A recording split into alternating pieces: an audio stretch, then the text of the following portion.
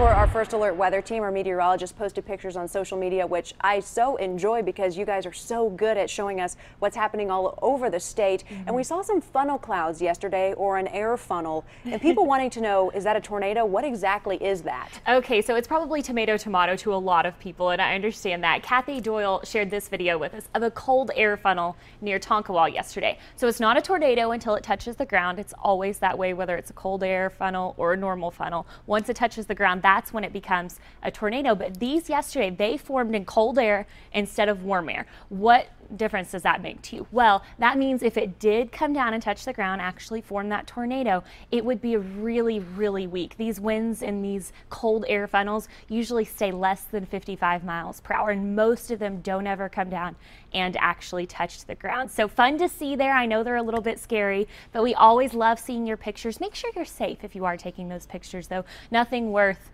losing your life over a silly picture. Send any of your pictures, though, to you local at KOCO.com, or you can upload them through our KOCO app.